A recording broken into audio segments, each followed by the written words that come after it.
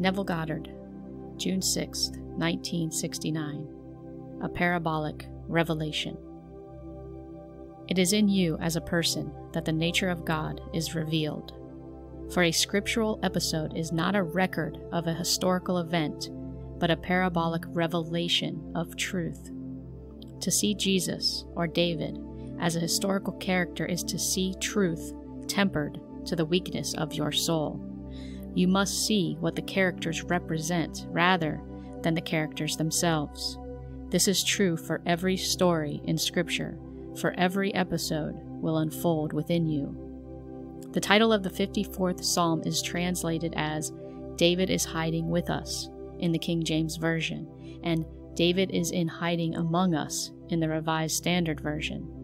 But the title should read, David is in hiding within us, for that is where he is, as well as every character in Scripture.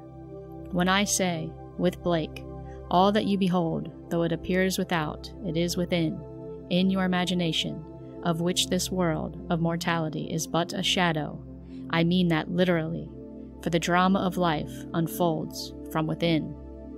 The characters Jesus, David, Abraham, and Moses are but personifications of eternal states which you individually will encounter as you move towards the ultimate awakening of being God himself. In his poem, Saul, Robert Browning tells the story recorded in the 16th chapter of the book of 1 Samuel of how David cured Saul of the evil spirits which the Lord had sent upon him. Do not see Saul as a man, but as humanity. He is the human being referred to in the 4th chapter of the book of Daniel. And the great watcher said, Hew down the tree, cut off its branches, scatter its leaves and its fruits, but leave the stump. Then the tree became personified as, Let him be watered with the dew from heaven, and let him move with the beasts of the earth. Take from him the mind of man, and give him the mind of a beast. Let 7 times pass over him, until he knows that the Most High rules the kingdom of men, and gives it to him who he will, even the lowliest of men. Saul personifies the mind of the beast, for Saul went insane. He was violent and could not remember who he was. Then David appears and cures him of his insanity by telling him of the coming of the Messiah, saying, O Saul, it shall be, a face like my face that receives thee, a man like to me. Thou shalt love and be loved by forever, a hand like this hand. Shall throw open the gates of a new life to thee. See the Christ stand. You may think this is an episode in the pages of history, but it is a drama which will take place in you. As an insane being who is looking for an external savior, one day you will encounter David, he who never walked the face of the earth, and save yourself. All revelations have the mode of certainty about them. When David stands before you, you who were insane only a moment before, having forgotten who you are, will remember. Then, as Saul, you will see the true relationship between you and your son, and the revelation as to who you really are. Then you who were formerly Saul will become Paul, and say, Henceforth I regard no one from the human point of view, even though I once regarded Christ from the human point of view. I regard him thus no longer. Paul was trained to believe in an external historical past of Israel. To him, David was the King of Kings. But when God revealed his Son in him, Paul claimed he did not see anyone as flesh and blood. What man, believing in the historicity of Scripture, could understand what Paul was talking about, when he was the one who formerly tormented anyone who would not accept the historicity of the Old Testament? But when discussing the Messiah, Paul confessed that he could no longer believe in any historical character of the Old Testament. The New, of course, had not yet been written. Through revelation, Paul knew who the Messiah was and who the Lord was. Seeing himself as the Lord, the one the world believes to be Jesus, Paul knew that what the world believed to be a mighty king was his only begotten Son who was never flesh and blood.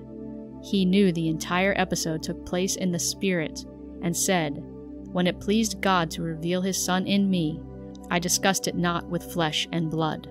To see Jesus, Abraham, Moses, Jacob, or any of the characters of Scripture as men of flesh and blood and external to yourself in the pages of history is to see truth tempered to the weakness of your soul, because until the revelation takes place, you are unable to stand the force of the light of revelation. There is nothing more difficult than to give up a fixed idea, especially concerning religion or politics.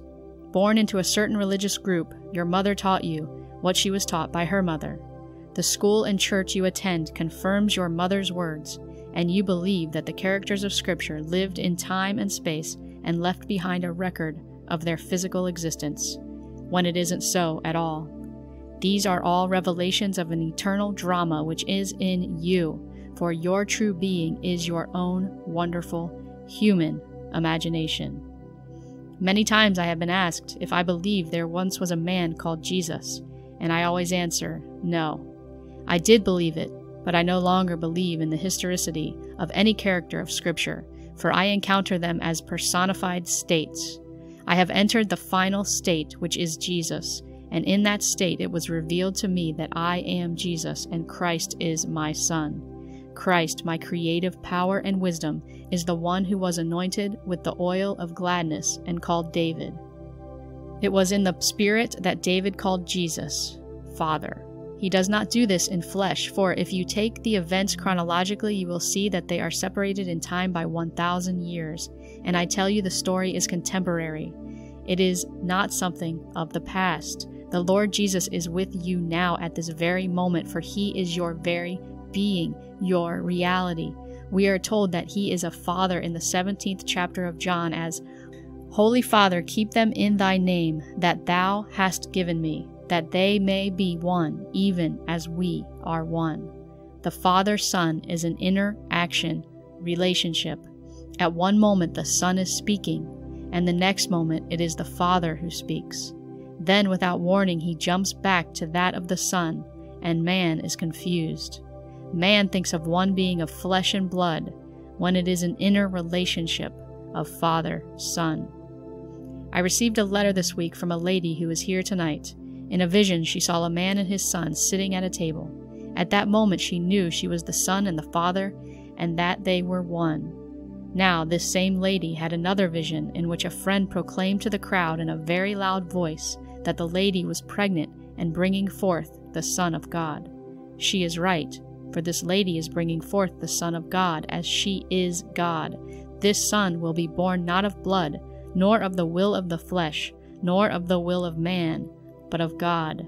She is the Jesus of Scripture, bringing forth God, and because God is a Father, his last gift to her is himself. If God is the Father and he gives you himself, he gives you his Son to reveal it. So he sends the Spirit of his Son into your heart, crying, Father. And if God's Son calls you Father, then you must be God. And if God the Father is the Lord Jesus and Christ is his anointed one, then your son is David, for he is the one the Lord anointed and proclaimed, Thou art my Son, today I have begotten thee. This comes as a great shock to those who are raised in the Christian and Jewish faith, for there is no more historicity in the characters of the Old Testament than there is in the New. Every character represents an eternal state through which you, an individual, must pass in your journey from darkness to light. And when you come to the journey's end, you move into the state personified as God the Father. David is in hiding within us. This we are told by the Ziphites of the tribe of Judah. If you read Scripture correctly, you will see that the only son of Jacob mentioned in the genealogy of Jesus is Judah. This brings us to Saul, who was notified that David was hiding within him. As an insane man, Saul could not understand. If David is hiding within me, where do I look for him? But wait, David will come out. I know. At one moment in time, there will be an explosion within you, which will release David, who is hiding in you, for we are all the insane of Daniel. Look at the world today and ask yourself, if we aren't all insane, when we murder each other and cheat one another, when there really is no other. The prayer is that they be one as we are one. That is because they do not realize we are all one being. Nothing can bring you to this realization other than the revelation of the Son to the Father. I know so many of you are bringing forth the Son of God. Another lady in this audience tonight wrote saying she was sleeping at the home of a friend when she sees a baby boy, devoid of clothes, lying on a blanket.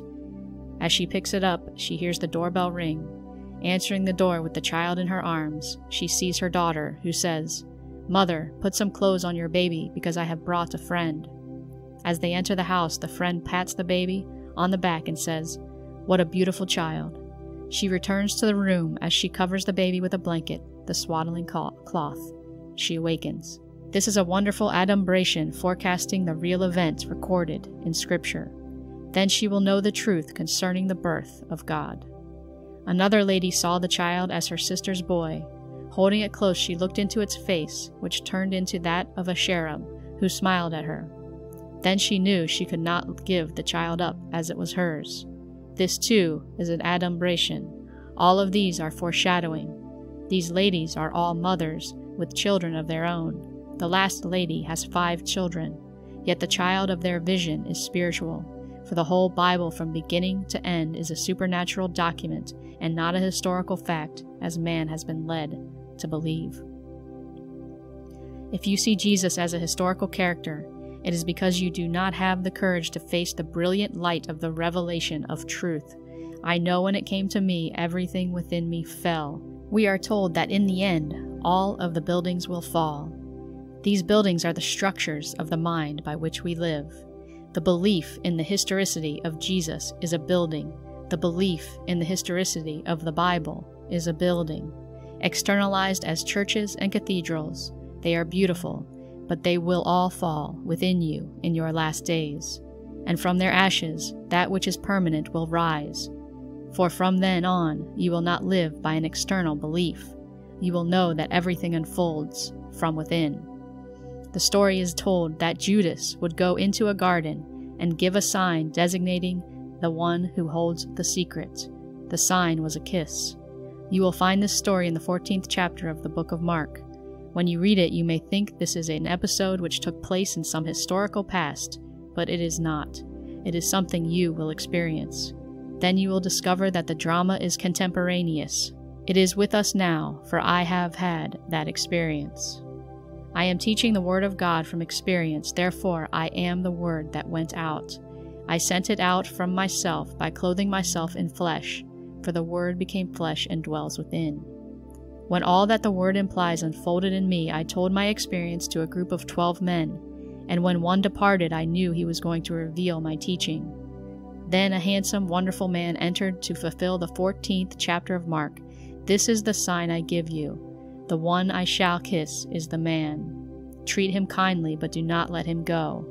If this is the truth, don't let go, for it is the truth I am going to kiss. Approaching me, the man extends his arms in adoration, embraces me, and kisses me on the left side of my neck. Now the word Judah means to praise with extended arms. It was Judah who embraced and kissed me. He served my sleeve, revealing the arm of the Lord, thus fulfilling Scripture. And who has believed our report? To whom has the arm of the Lord been revealed? The arm is the symbol of the creative power of God. That is what was revealed in its beautiful imagery. Here was a handsome man, about 40, gloriously dressed, fulfilling everything Scripture said he would do when he comes. Believe my words, for they are true. Let everything you formerly believed in go, but do not let the word of truth go. I know it is difficult to give up the belief in the historicity of Scripture. When I first came to Los Angeles, it was back in 1945. At the time, I was invited by a very prominent man in the metaphysical field to conduct a series of lectures on the Bible. The night I arrived, I was to address 400 to 500 of his graduates. About 5 minutes before I took the platform, the man took me aside and told me that I could not speak on the non-historicity of the Bible because he teaches the Bible as history and did not want his people disturbed. I thanked him, told him that because I was his guest, I would abide by his decision this night, but in the future he could not tell me what to say. Then I reminded him of the scripture, whether it is right in the sight of God to listen to you rather than to God, you must judge. I can only speak of what I have seen and heard. I know the Bible is not historically true, but is eternally true. The records recorded there are forever and to be experienced by all. Scripture is a revelation of truth which carries with it such certainty it cannot be denied. Having heard the truth from someone who has experienced it, you may feel my message is too much to grasp. But when it happens in you, doubt leaves, for you know the truth from experience. Every story is true, but not as recorded. They were not writing secular history, but divine or sacral history, which is forever. It is not something that happened in the past or that will come. The climax has been reached and is always being reached, every moment in time. The Jesus of Scripture is seated here tonight, and his Son, bearing witness to his fatherhood, is hiding in you. In the 54th Psalm, Saul was told that David was hiding within, just as I am telling you now.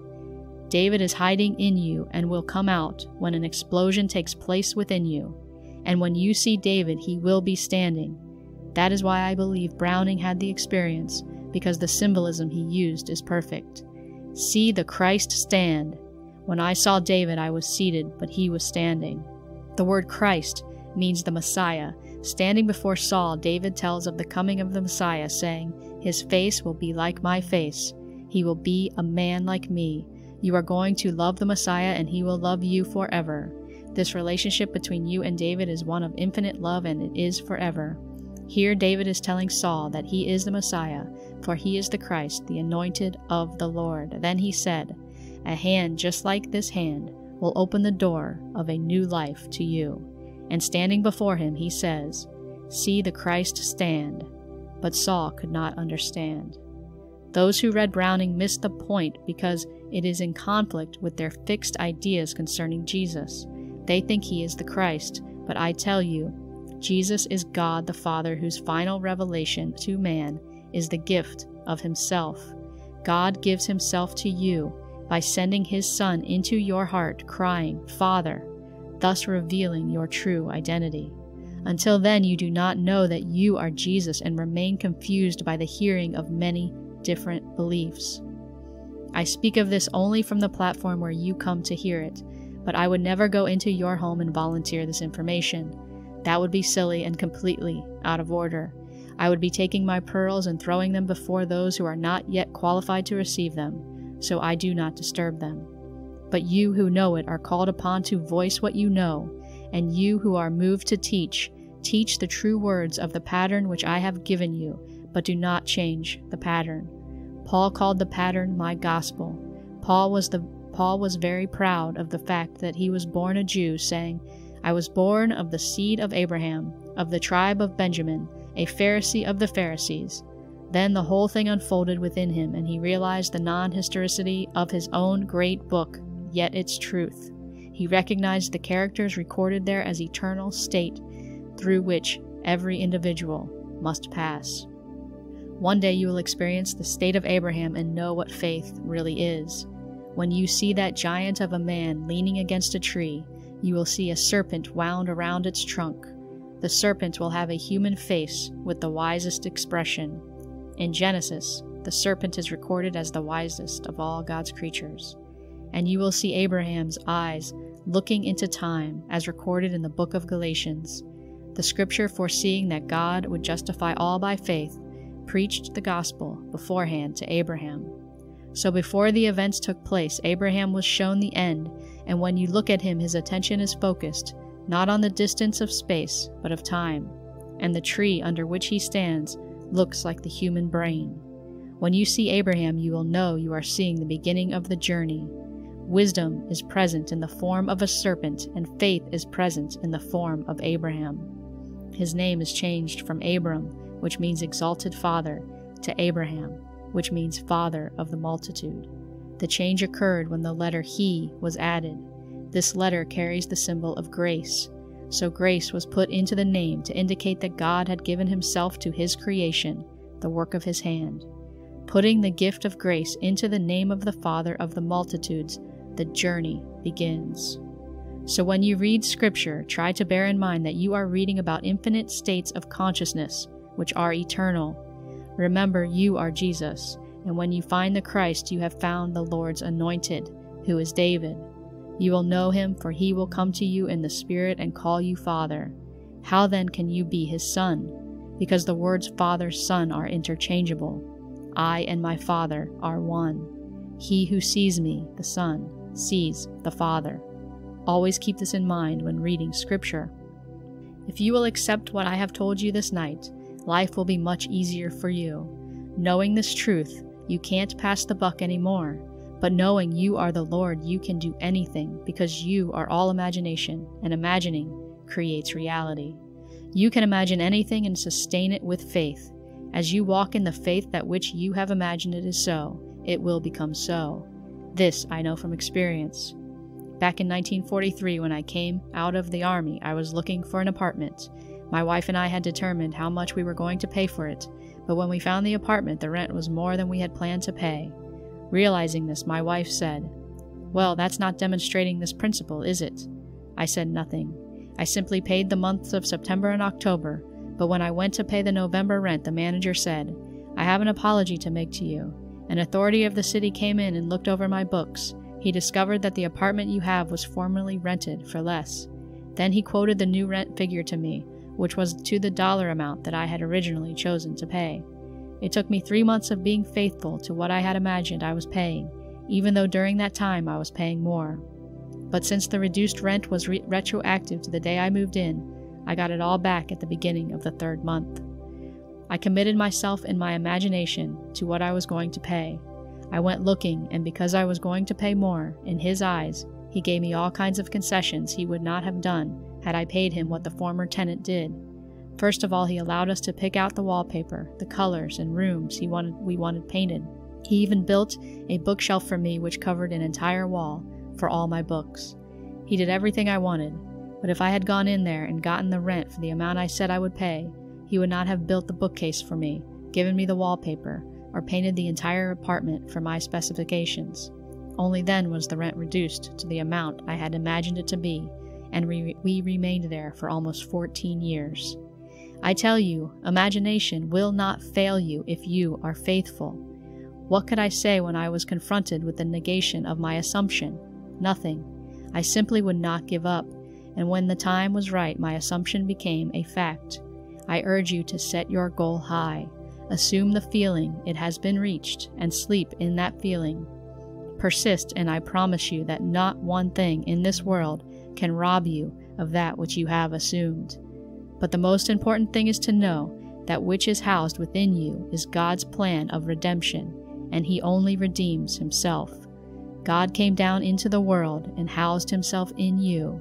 Now he is going to discover who he is, for it is in you as a person that the nature of God is revealed. Now let us go into the silence.